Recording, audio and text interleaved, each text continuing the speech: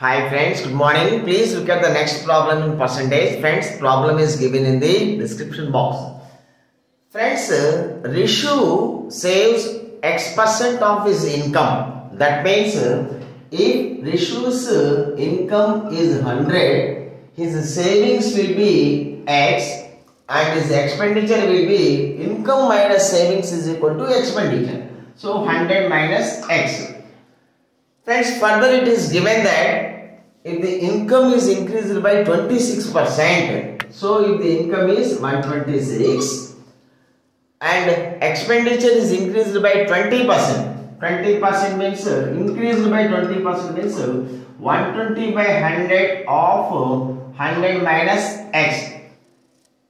Then the savings is increased by 50%. So savings increased by 50% means X plus X by 2. X plus X by 2 means 3X by 2.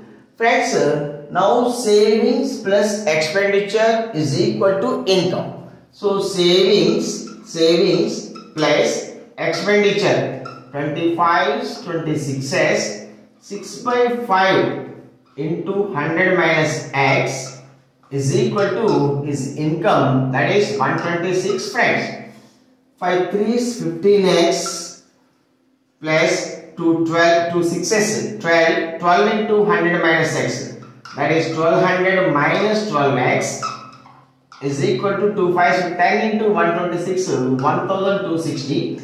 Friends, 15x minus 12x 3x is equal to 60, x is equal to 20%. Friends, x is equal to 20%. Thank you friends, have a nice day.